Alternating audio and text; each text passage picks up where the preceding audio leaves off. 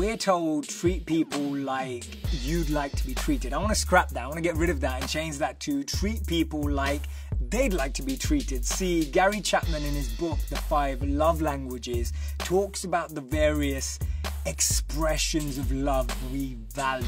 But more often than not, we love people in a language that they can't seem to understand. See, we assume that others show love in the same way we do.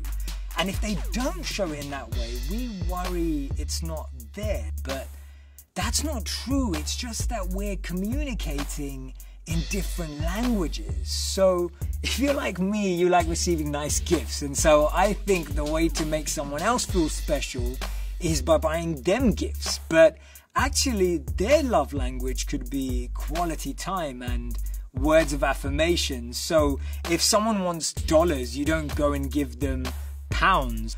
Don't treat others like you want to be treated. Treat them as they would like to be treated.